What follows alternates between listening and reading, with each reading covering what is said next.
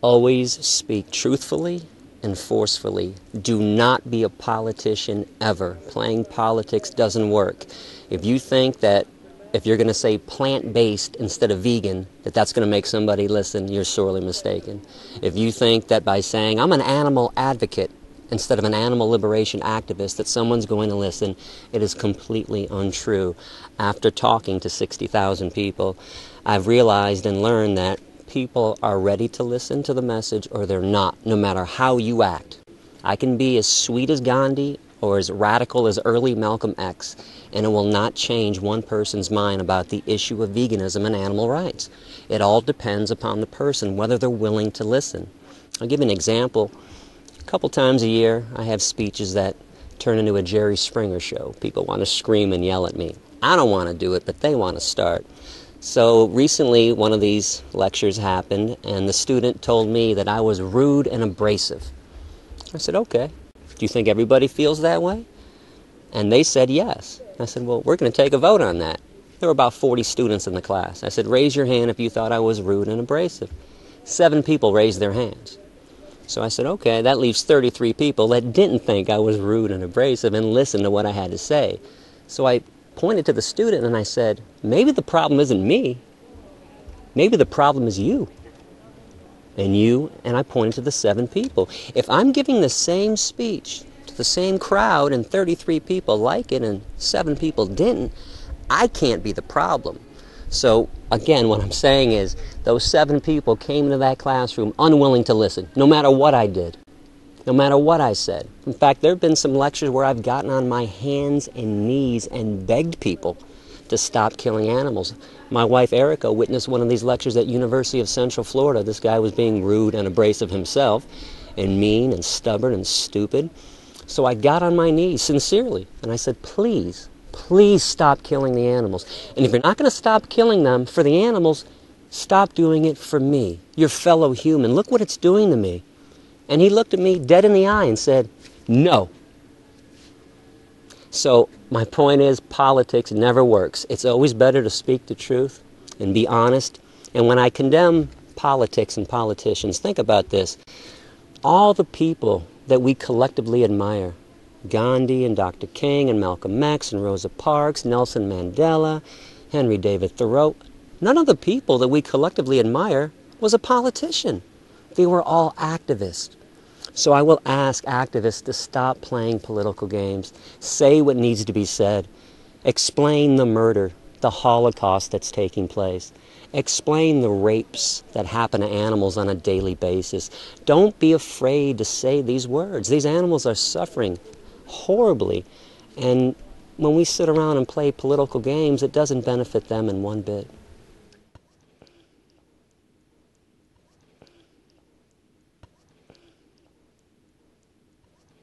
I'd say to that person, first of all, you just proved that humans don't have intelligence.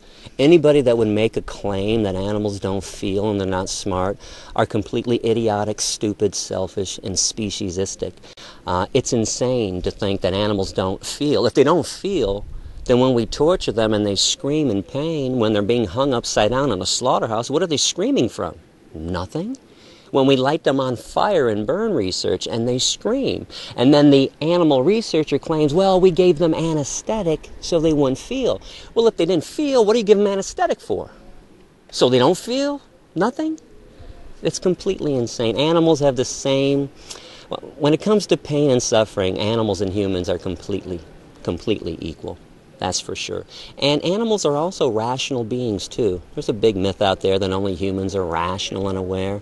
You know, if animals are flying in a V formation, if they're hiding when they don't want to be seen, if they can locate water to drink, if they can find shade on a sunny day and seek warmth when it's cold, okay, that's logical thought. They're always being logical.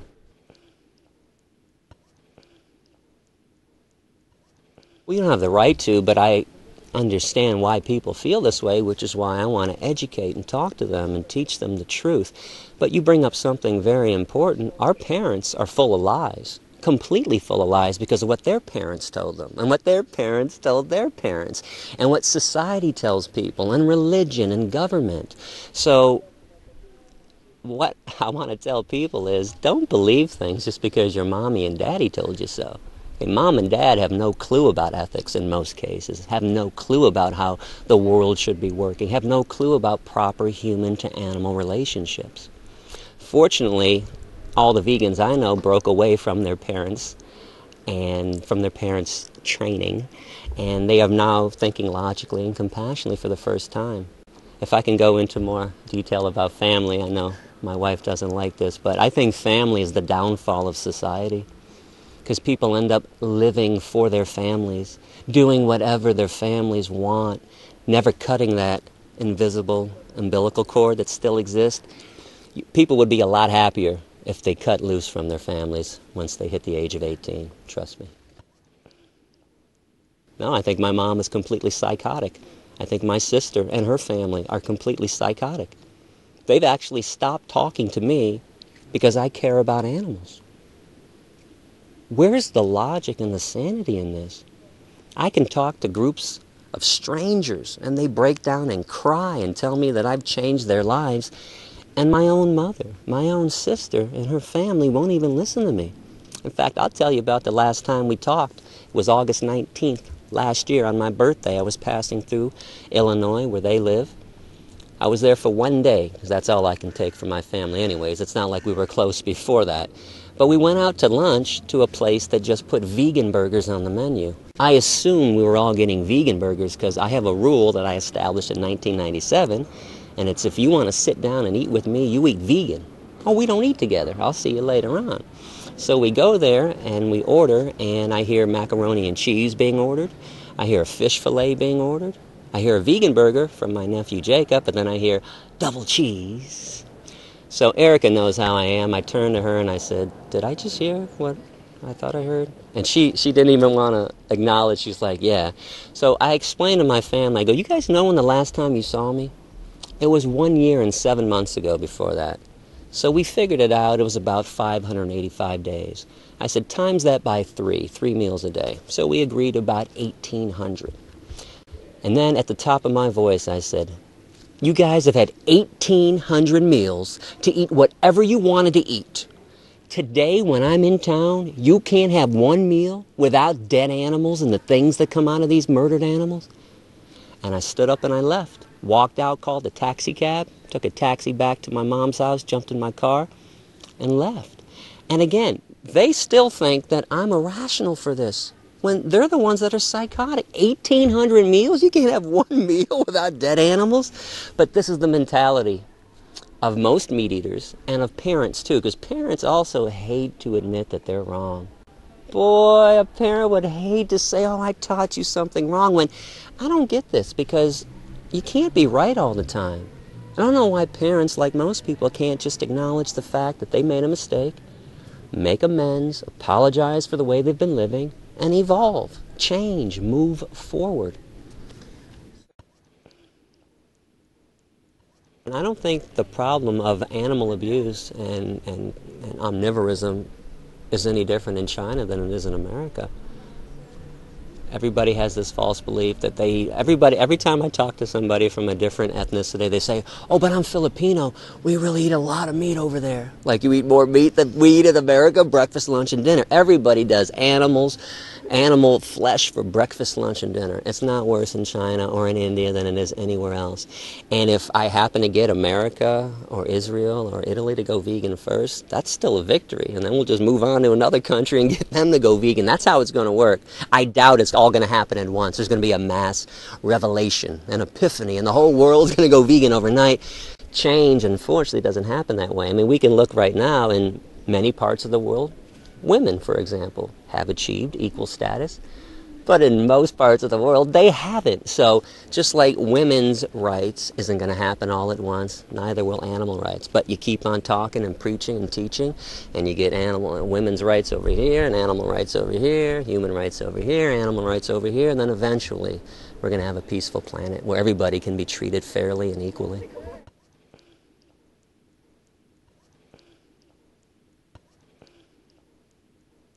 First, on the issue of tactical violence, I want people to go to my website, ADAPT, A-D-A-P-T-T, adapt.org.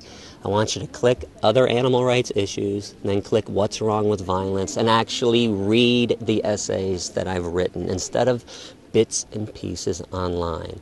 And I want to further now talk about the issue of violence. I don't believe anyone is really opposed to violence, especially after talking to 60,000 people. In fact, in Israel last month, I proved this to every crowd because I was asked about the issue of violence. So I said to the crowd, raise your hand if you are opposed to the Allied forces going into Auschwitz and Birkenau and murdering Nazis to save Jews and gypsies and homosexuals. Not one person raised their hand. So let me clarify this. No one's opposed to violence. People are just opposed to who I propose to be violent for, the animals. Nobody thinks animals are worthy enough to receive violence on their behalf. Well, I think the chickens and the turkeys and the pigs and the cows disagree vehemently, and I disagree too. In fact, if you want to think about this further, if you had a pacifist, and you had somebody like me who does practice pacifism but believes that violence has its place, would you want a pacifist fighting for you? Or would you want me fighting for you? Because I'm going to get you out. I'm going to get you out of the torture chamber. I'm going to get you out of the slaughterhouse. The pacifist is going to hold aside and say, hey, please set them free.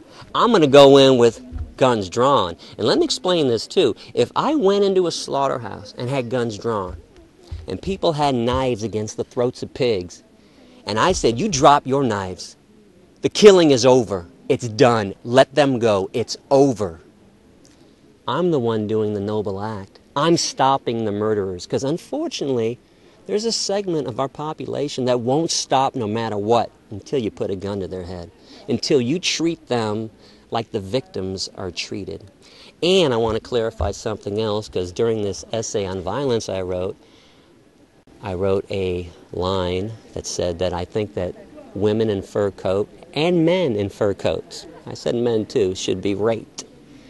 The reason I said that is because foxes in the fur industry are anally electrocuted. Standard method of death. Take a steel rod, lift up a fox's tail, shove it in their ass, and electrocute them. That's a rape. Chinchillas in the fur industry, standard method of death is vaginal electrocution. So they're raping animals right now. I hope that rapists get raped. And when the rapists stop raping the animals, I'll stop wishing that the rapist get raped. Please understand what I say, what I'm saying there. They're the ones bringing this on themselves. If they didn't rape and kill and pillage and murder, I wouldn't wish anything horrible on them. And I want to clarify this too about my wishes. My wishes don't come true. It's a wish of mine. I'm not asking anybody to do this. I hope that evil things happen to evil people. I'm sorry, I just can't bring it in my heart to have any empathy and love for evil people. I hope Nazis get raped. I hope child molesters get raped. I hope rapists get raped. I hope murderers get raped. I hope people that do evil things have evil things happen to them. And that's the whole point of my essay. I know people want me to be Gandhi, but I'm not. I don't claim to be Gandhi. In fact, if you ask me, my hero is early Malcolm X, who also supported a violent retaliatory response. And that's all I'm saying. If the time comes when we have to pick up arms, take arms, bear arms to go liberate the animals, we're going to be on the right side of justice. Just like the Allied forces were on the right side of justice. Pacifism, unfortunately, is what allows victims to be victimized. Pacifism doesn't solve problems of torture and abuse. It's a nice notion. It's a cute story. And let me say this again. For 11 years, straight years, that's all I do is pacifist lectures. I educate people. Okay? But it doesn't liberate the animals completely. It helps. I don't think the whole movement should change from its pacifist ways and take up arms, but I think violence needs to be part of this revolution like it's been part of every revolution that has ever existed. There's a big lie out there that Dr. King liberated blacks in America. No, he didn't. The Black Panthers were part of that movement too. Malcolm X was part of that movement too. It wasn't all Dr. King, and it wasn't all Gandhi in India either. Most of his followers killed British soldiers, set fires and riots. And let me bring one more thing up about pacifism. Gandhi, who I admire a lot, okay? But pacifism can be taken too far, just like violence can be taken too far. Do you know what Gandhi's solution to the Holocaust was? He thought that all the Jews should have committed suicide to rouse the conscience of the world to their plight. Well, I admire the Mahatma a lot, but let me say this. Okay, the Mahatma lost his fucking mind when he said that Jews should have committed suicide. That is completely psychotic, and this is how pacifism cannot always be the answer. The Jews shouldn't have had to kill themselves because they were being tortured and killed by Nazis. The Nazis needed to be murdered, and they were. That stopped it. Another myth out there, too, if I can say one more thing, is that violence begets violence. Boy, pacifists love to say violent. There's no proof to that. What was the violence after the Allied forces killed the Nazis? No, that violence stopped violence. It didn't create any more violence. It stopped it, dead in its tracks. It's over. So, my point is, don't be so quick to condemn a violent response. I'm not asking people to blow up McDonald's. Okay, that's insane. Okay, those people are robots. You need to teach the robots. You need to deprogram and unbrainwash people. But the direct killers, the direct abusers of animals, sometimes need more than a lecture and a demonstration. I don't say this with glee. It doesn't make me happy to say all this stuff that I just said. I wish people understood logic and compassion. Sadly, a lot of people don't. And it's kind of interesting, too, that meat eaters and people that wear fur coats and hunters and vivisectionists condemn the violence that I wish about when they're committing it every single day. They kill, let's not forget, meat eaters and people that wear fur coats. They're the most violent people on this planet. It's kind of irrational and illogical and unfair, too, that people who are violent condemn a violent response to their violence.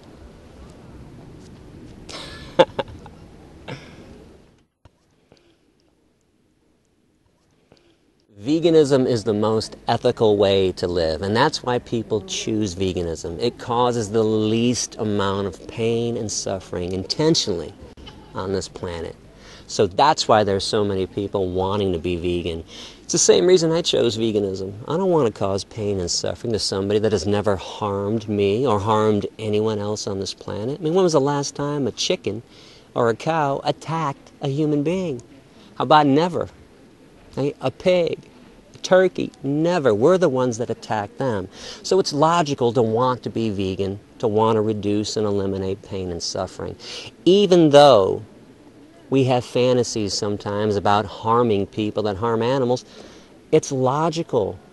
It's not psychotic to want to harm somebody that's murdering somebody else. I mean, again, if you have love for Nazis, you need to see a psychiatrist. If you want to protect a child molester, you need to seek some serious medical help. There are certain people that are not worthy of having... There are certain people that are not worthy enough to be treated fairly and equally. When you violate somebody else's right to be free, I think you've given up your right to be treated fairly and freely and equally as well. And I'm not running around attacking people. I don't have a machete or a 9mm. Okay, I'm not shooting anybody. When I talk about the violence that needs to happen, that will happen one day, I'm explaining that I'm not going to condemn it. And I think it would be wrong for any animal rights person to condemn an act of justified violence against somebody who victimizes innocent beings.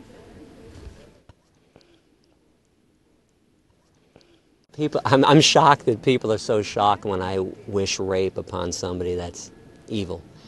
At least in America, every time a child molester or a rapist gets sent to prison, people make a joke, and it's, I can't wait till Bubba or Tyrone gets a hold of him in prison. All the time people wish rape on somebody else.